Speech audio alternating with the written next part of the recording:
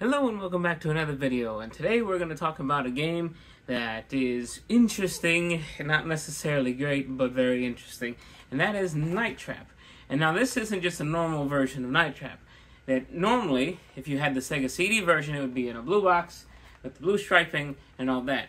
Yes, it says limited run all over the casing, as you can see, because this is from Limited Run Games. This is their reprinting of it, but because it's all yellow, this makes it not just a Sega CD game, but a Sega CD32X game, which that means you have to have both things to have the whole tower of power going. Otherwise, this isn't going to work. Now, what's the big difference between them?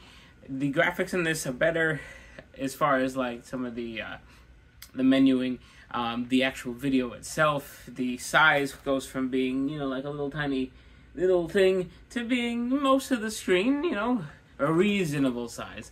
When I did originally look this up, this was definitely the better version, so I always wanted to get this, and when I found out Limited Run was doing a clearance of all of their back stock, and this was still available somehow, instead of paying $300+, I paid about $30.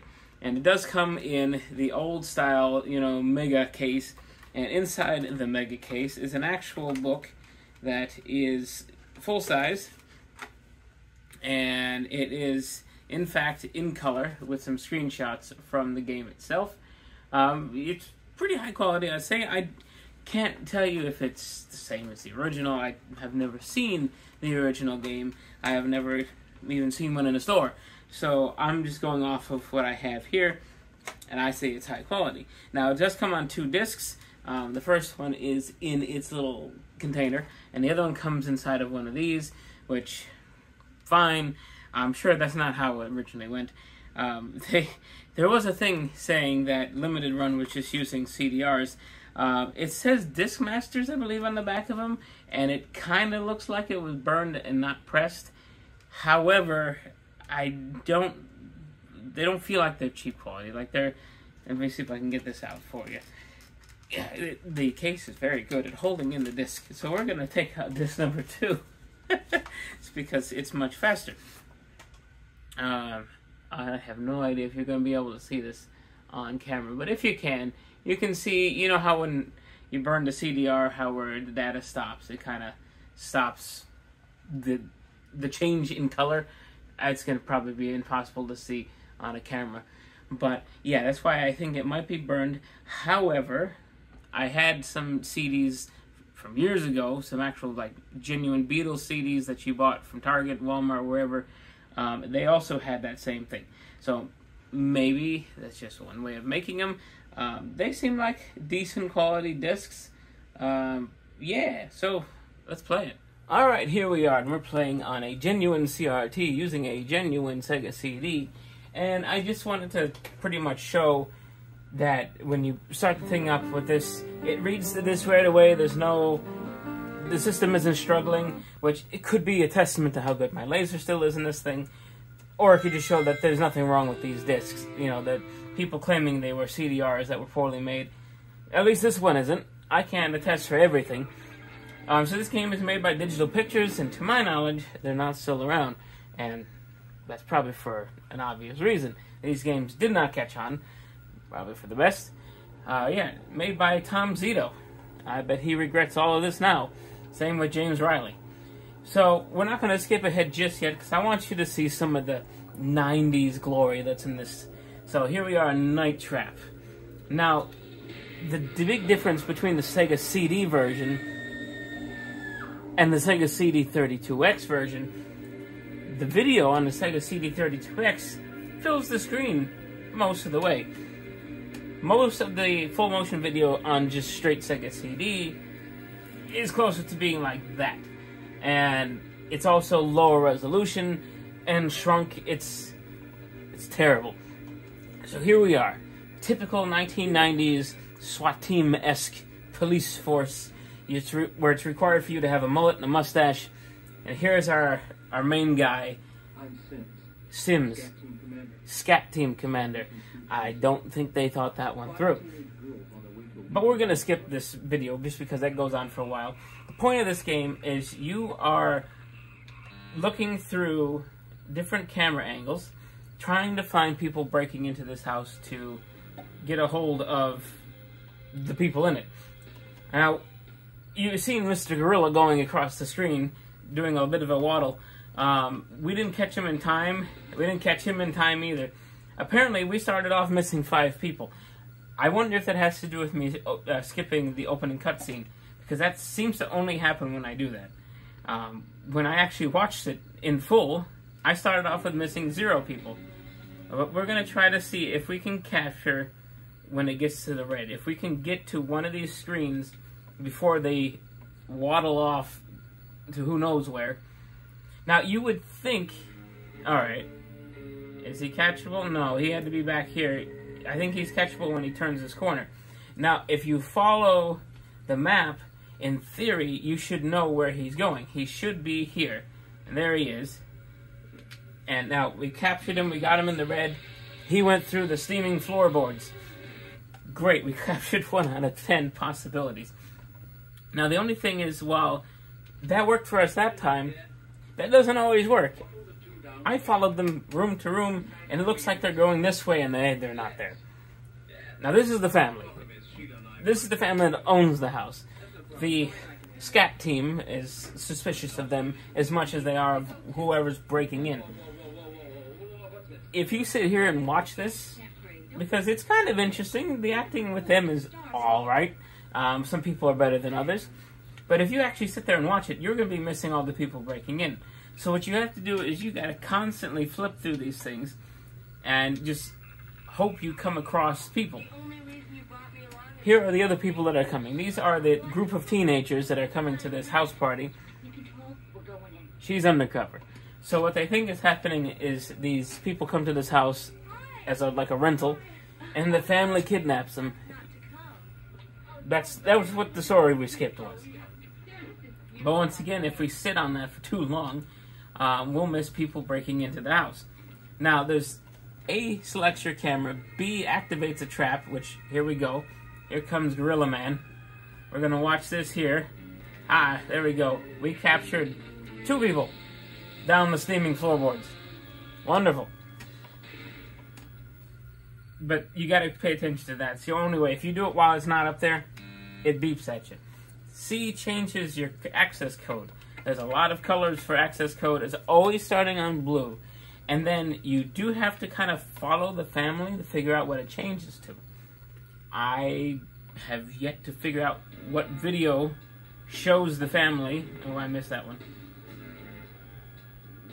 Yeah, I think it's too late. Once he gets over here, yeah, see, it considers that a loss. I've yet to find which video feed actually has them telling us which code it's changing to. Alright, now we captured those 2 guys. Steaming wallboards, off they go. I did hear them in the kitchen. The family saying, let's tell the kids to change the code. Just set them down anywhere, girl. Her specifically said that. The only problem, I went through everything after she said that, and I could not find where they tell them or where that comes up. Oh, no, not that. I have no idea. Yeah, she's suspicious. Oh, we just missed some. Like I said, you can't sit and watch the interesting parts of this. You have to be flipping through all this garbage and waiting for it to go red. There we go. How many did we get? I think we got 1 while he does the Mortal Kombat stance. And then Gorilla's off into the mirror. It's weird. The most I've ever captured was about 10. Oh, we're gonna get this guy? Yeah, we did. So, usually if you've missed, I think it's usually around 42, or you had 42 opportunities, and you didn't hit a certain number, it eventually just says, you're bad at this, and it kicks you out. So, every time I've played this, it's always me, like, just struggling to find people to capture, and then I just lose. So, let's see if we can... I think this might be where she says about the code. Oh, Victor, you monster. Let's have the boys change the code to be safe. Alright. So, boys change the code. They go off to the right. Now, where the heck did they go? Because it's not where... This is the room that's to the right of there. They're not there. They're not in the living room. That's also to the right. Are they outside? No. There's bad guys outside. Alright, let's capture these bad guys. We captured the guy from the roof. But in the process, they're trying to change the code on us. And they're nowhere to be found in this house. We've gone through every room. We're back in the kitchen. The lights are off. Oh, something's happening. You really get a kick out of this stuff, don't you? Okay. That might have been where they got the code changed, but I missed it, so I don't know what the color is going to be. So what's going to end up happening is I'm going to go ahead and try to capture some... Well, I can't capture the family. I think now the family is going to be in this corner room for pretty much from now on. They're going to have like karaoke and all that kind of garbage. Or the teenagers, not the family. The family, I think, goes out to dinner or some event. But let's see if I can capture this. He went the wrong way. I couldn't capture him if I wanted to. He should have gone to the kitchen. That's the room. Oh yes, he did, because it changed angles. Alright, here he is. I have a feeling the code's going to be different now, but I missed what the code's going to be. Yeah, see? So now, I have no idea. So now what I have to do is hope I can find enough of these people where I can get them in the red, and then just try all, like, 6 or 7 options here. Because it's not the same. The first time it swapped to yellow. And then the second time I played this, it did not swap to yellow. Here they are doing their karaoke. That's probably copyrighted, so let's get out of there. Alright, something's happening here. Okay, they gorillaed off. We missed them.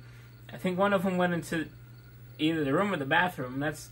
If they're in the hallway and they go to the left, there's only 2 choices to the left, and they're not in either one. So he's part of the SCAT people, and like a big pile of SCAT that he is, he gets captured. I've never been able to not have him get captured here. They pretty much like, they come up with like one of those extendo claws, and then he comes up with like a toy screwdriver, and just puts it into the back of his head with like the vacuum from Ghostbusters on his back. I don't know what's happening, to be fully honest. We're going to lose. We're already at a difference of like 8 to 34. Usually when it's about 42 to 8, that's usually when the guy comes in and says, you're really bad at this, and he kicks you out. They're still dancing away. Alright. Oh, there was some bad guys outside. Well, we missed them.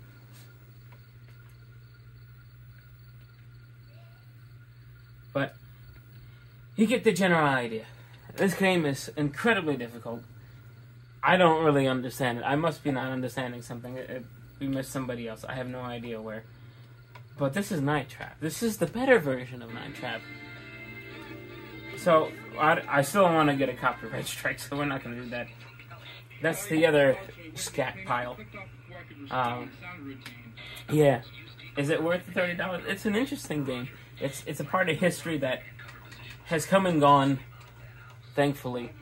But we're going to leave it at that, and we'll see you next time.